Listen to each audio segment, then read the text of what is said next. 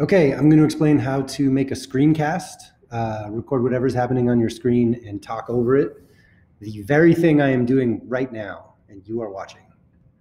All right, so in your Macintosh computer, this is Mac specific here, there's a piece of software called QuickTime Player.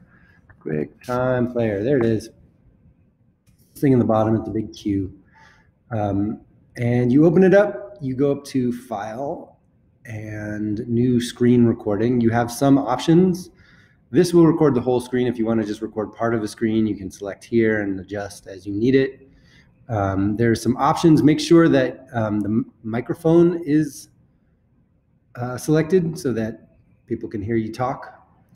There we go. And then you just click record. And as soon as you start doing that, this little circle square thing will appear at the top of your screen. And when you're done, you click stop. And there it is. Let's listen to me talk.